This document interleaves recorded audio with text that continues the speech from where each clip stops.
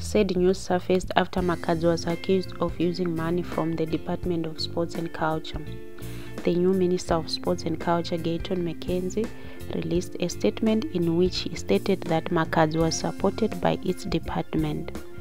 Before we continue, please subscribe to our channel for more information. Gayton further explained that Makhadzi also got paid for the services she rendered for the department.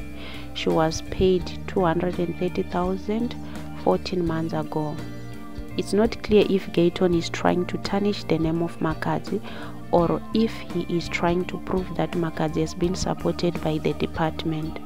Makhadzi also went live on Facebook denying that she received any funds from the department. Me and I've ever even ate any cent because of they feel like I'm quiet, I can't speak for myself.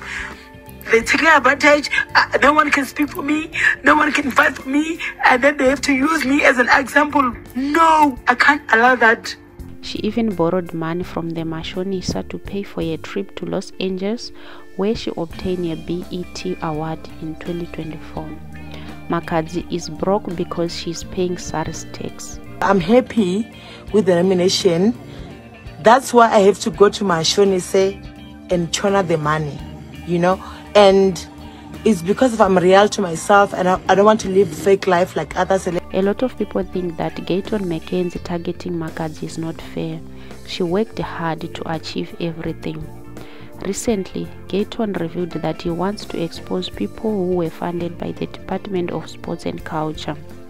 All of a sudden, the Makhadzi name surfaced on social media. Parties like AFF condemned the action that the minister took by tarnishing the name of Makhadzi.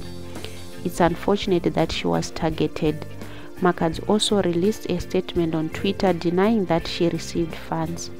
She agreed that she was paid for services rendered only. Anyway, it's unfair to target Makhadzi.